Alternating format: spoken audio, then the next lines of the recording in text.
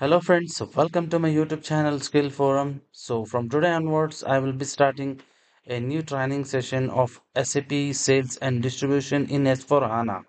So in the entire playlist, I will be start covering all the SAP sales and distribution processes with the end-to-end configuration and end-to-end business process. Okay, so still, if you have not subscribed my channel, do subscribe my channel and click the bell icon so that whenever I upload my new videos, you will get notification. Okay, let's start.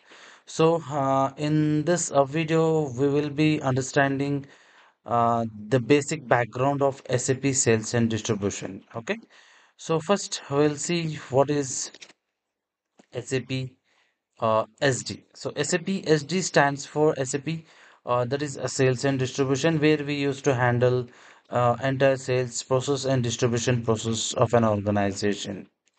So next, SAP Sales and Distribution is an important module of SAP ERP consisting of business processes required in selling, shipping, billing of a product. So basically, SAP SD deals with the selling process, shipping process, and billing process of an organization.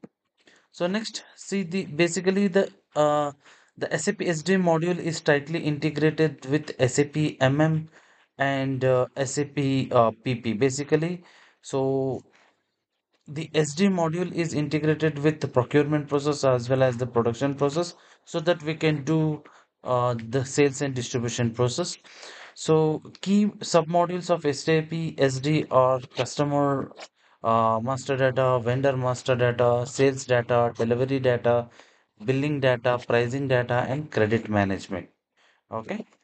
So next, the SAP SD works along with the other modules, like we have SAP Finance and Controlling, where we used to handle the financial activities.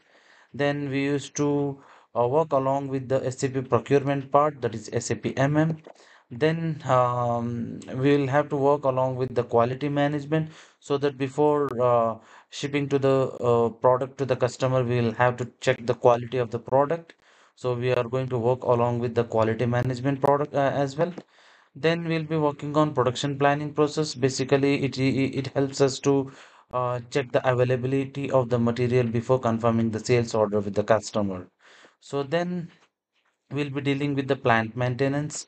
Then we'll be dealing with the warehouse management, where we used to do all the sales and distribution process in an organization.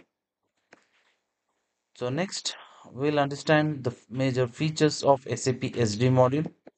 So here are some important features I have listed out, where we have most important features of SAP SD module.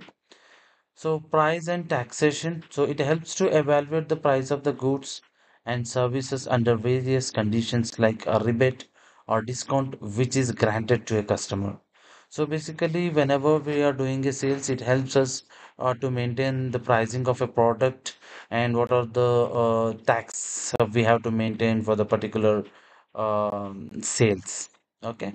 So then we are going to work one of the most important feature, that is availability check. The checking the availability of the product in an in the warehouse of an organization. Basically, when we used to create the sales orders in SAP SD process, so we used to check the availability of the material so that we can do the sales, we can do further sales order process in an organization.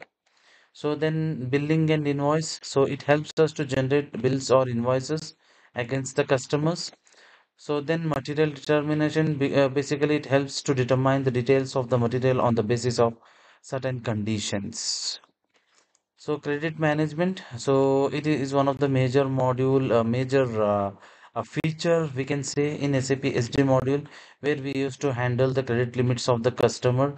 It can figured into two different ways: simple credit check and automatic credit check. So before creating a sales order, while creating the sales order, it basically it used to check the credit management.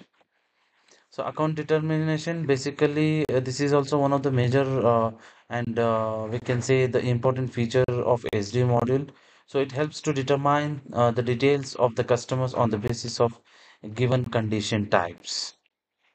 So all these things we'll see practically in SAP S/4HANA server.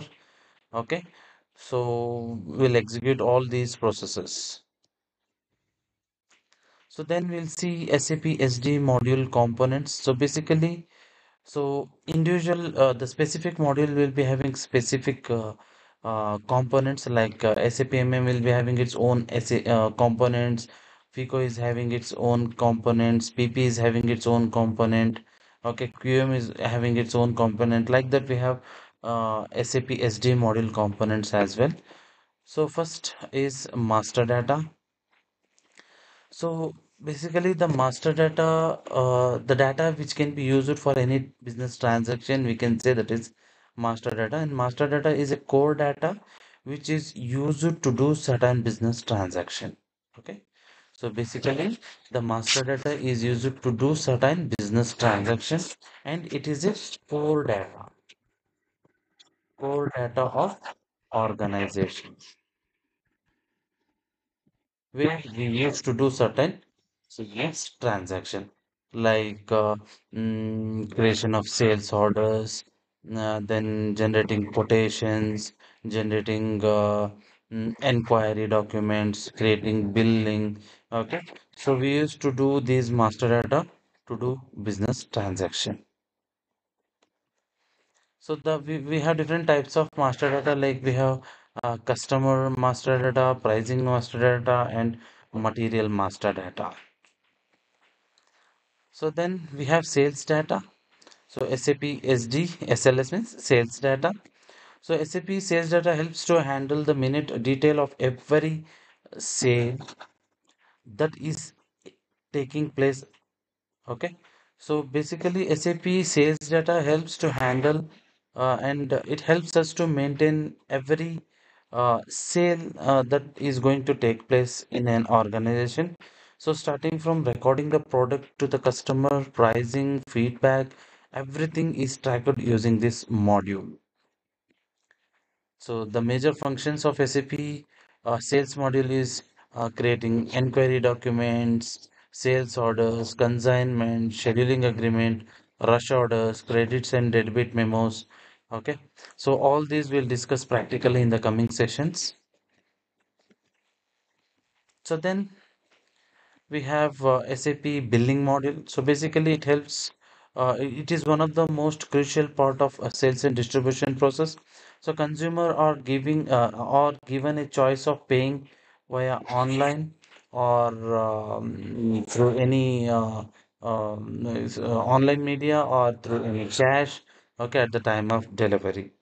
So this is a specific module should this specific module should be keeping track of all the billing data in a proper way. So basically the billing module in SD so helps us to track the billing data of the customer. So the major functions of billing module is automatic or manual invoice creation. So we used to create automatic invoice creation or manual invoice creation based on the configuration part. So the comprehensive set of billing functions, then real-time integration with finance, fully integrated and comprehensive pricing. So then SAP SD, we have shipping module. So sales are always associated with shipping and delivery. So basically, sales is always not associated doing the sales. So they'll have to take care about the shipping and delivery part as well. Okay, a product needs to be shipped correctly and delivered to the customer to maintain a better relationship with the customer. So that's why it has to be handled by the sales. So there are different methods of shipping, and this must be tracked each delivery for each product. This entire process from being shipped to delivery or returned back is recorded using this module. Okay. So the major functions of shipping module is shipping module we can say, or we can say the component. So it doesn't matter. So generate shipping documents, picking, packing and inventory management, transportation management and scheduling, delivery scheduling, return deliveries, stock transfer. Then we have uh, sales support. Okay. So basically, from selling a product to maintain it for a process, customers constantly interact with the sales team. So this is very important. They'll have to they will interact with the sales team.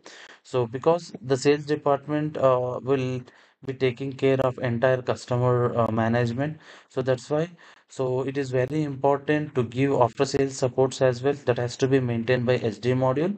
So the data exchange between the sales team and the customer while delivering support for a product is recorded and reported through this module. Okay.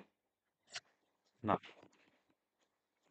so we have functionalities like different functions of sales support are sales prospects, contact persons, competitors and competitive products, sales activity, and direct marketing. So advantages of SAP SD module is the benefits of using SAP SD modules are it helps to track transaction of the sales, and it keeps a record of sales data and also produces a report of team performance. So SAP SD captures all pre-sales and post-sales process informations. So it provides a defined process of sales and distribution. So SAP SD enables you to categorize diverse sales and their designated processes. So it helps to effectively manage the documents related to sales in the system. So that's all about the SAP SD components, what we have discussed. So now we will see SAP SD org structure. So basically, SAP, we can say SAP organizational structure, or we can say SAP enterprise structure. Okay.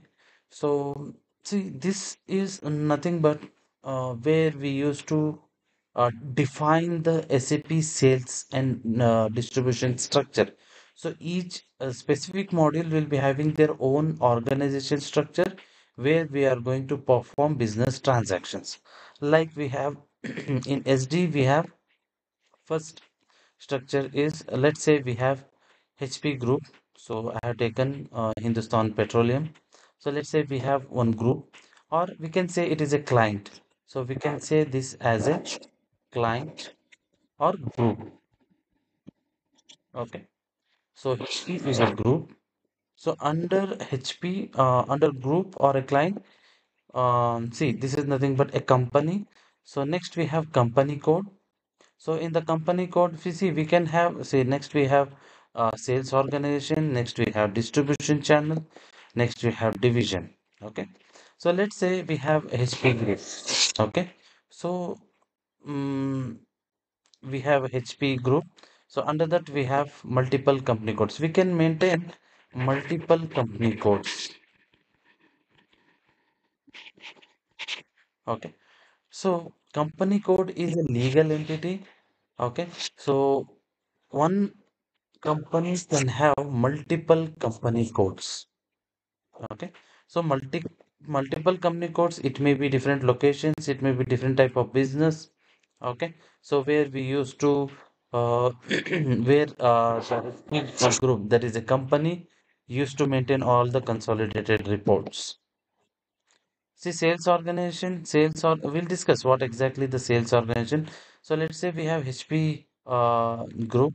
So let's say we have sales organization where they used to maintain all the sales related activity under one company code. So like in India, we have one sales organization. In USA, we have another sales organization. It depends in different, see, it may be within the country or outside the country as well. So distribution channel, we have wholesaler and retailer. Okay, then see we can have multiple distributed channel or distribute channel under one sales organization. So division, it may be, say, let's say we have electronics company. So division, it may be mobile division or it may be laptop division. So a retailer, it may be service, we can say. So we can have multiple divisions under distribution channels. So it depends on the company. So how they are utilizing their organization structure to do their business transaction. So here we'll discuss individual. See, sales. See, basically, these are the major. These are the elements of SAPSD. So one is sales organization, distribution channel, division, sales area, sales office, and sales group. So see, this is see whenever see most of the freshers, you may get the questions in the interview that what are the elements of SAPSD. You can say sales organization, distribution channel, division, sales area, sales office, and sales group. Okay. So we can you can explain like what is sales area, sales organization.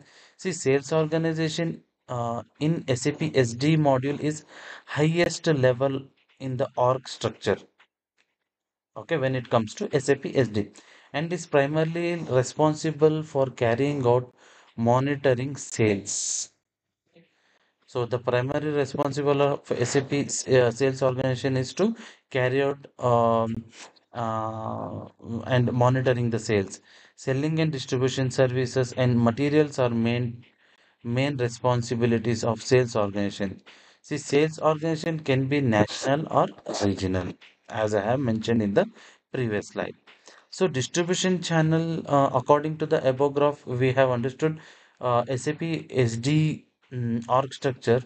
A distribution channel can have one sales organization, while one sales organization can have multiple distribution channels. See, distribution channel can be wholesaler, can be retailer, or can be trader. Okay. So then division. So when it comes to division, it may be the product line. Like suppose if you are working with, we are dealing with electronics company, it may be a mobile division, laptop division, service division. Okay. So then sales area is the combination of sales organization, distribution channel, and division. Sorry. Yeah. Now. See, sales office. So, business often set up several sales offices apart from head offices or headquarters to reach the market in depth. See, these sales offices are often located at different geographical location areas. So, sales reporting can execute it with the sales office organization unit to analyze the business performance of sales offices. So, then sales group, it is a group of employees, we can say, where they are going to take care all the sales activity with respect to the product, or we can say with respect to the departments. So where they used to update the sales data to the sales office or sales organization. Okay. So this is the SAP org structure. So this, see, as I have shown you in this, so this we are going to create, see this, and the company and company code will be created by FICO consultants in real time. But in practice, see, but during the training session, I will be showing you how to create the company and how to create the company code. So basically, we use standard company code. So I will show you how to copy that. So that's all for today's session. So in the next session, we'll be discussing about the SAP S4 HANA user interface. So how we need to start with SAP server and how we are going to create this org structure. Okay. So thank you very much. So stay tuned. I will be